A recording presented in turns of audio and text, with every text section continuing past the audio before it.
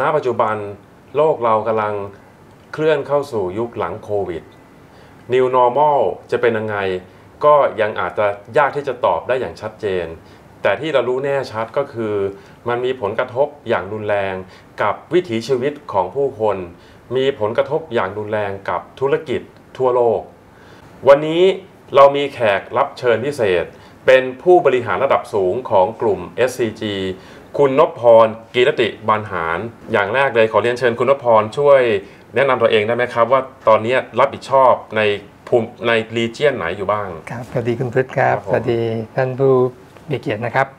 ผมก็ปัจจุบันนะครับเป็น Country Director ของ SCG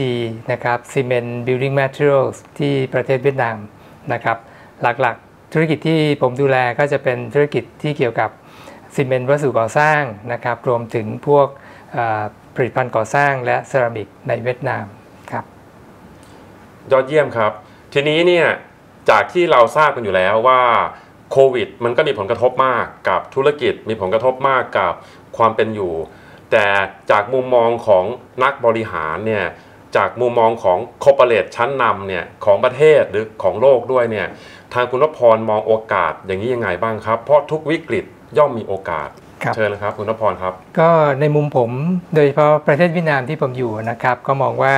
post covid เนี่ยจะเป็นโอกาสมหาศาลเลยสำหรับนักลงทุนที่สนใจจะกลับเข้าไปที่เวียดนามนะครับสิ่งหนึ่งที่ผมเห็นจาก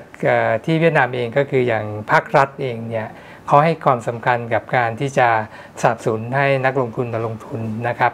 การดูแลประชากรรวมถึงการควบคุมโควิดในช่วงที่ผ่านมาเนี่ยทางเวียดนามก็สามารถดำเนินการได้ค่อนข้างดีแล้วก็ปัจจุบันหลังจากที่โควิดเริ่มกระจายตัวก็ตามนะครับทางรัฐบาลเวียดนามก็มีการเร่งระดมฉีดวัคซีนเพื่อให้ประชาชนเขาสามารถที่จะมีภูมิคุ้มกันนะครับแล้วผมก็เชื่อว่าอีกในไม่ช้านะครับเวียดนามก็น่าจะเปิดประเทศให้นักลงทุนไปได้ง่ายขึ้นแล้วก็นักท่องเที่ยวสามารถกลับไปท่องเที่ยวได้มากขึ้นโอเคครับตอนนี้ก็เป็นวิสัยทัศน์ที่ค่อนข้างชัดเจนทีนี้นอกเหนือจากธุรกิจของ SCG ที่เวียดนามแล้วเนี่ยในฐานะที่คุณนพพรเนี่ยมีประสบการณ์ในการบริหารมายาวนานเนี่ยมีคำแนะนำกับคนทำงานหรือนักธุรกิจทั่วไปยังไงบ้างครับในช่วง post covid ครับผมว่าสิ่งแรกเลยที่พวกเราคงต้องดูก็คือว่า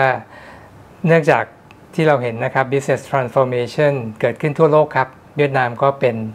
นั้นการที่เราคิดว่าเราจะอยู่รอดได้เนี่ยก็ต้องกลับมาคิดว่าเริ่มจากการทำงานหลังโควิด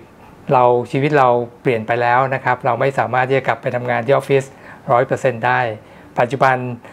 เราก็พยายามแอพพลายเรื่อง hybrid workplace นะครับระบบดิจิทัลจะมีส่วนสำคัญในการที่ทำให้เราสามารถบริหารงานจัดการได้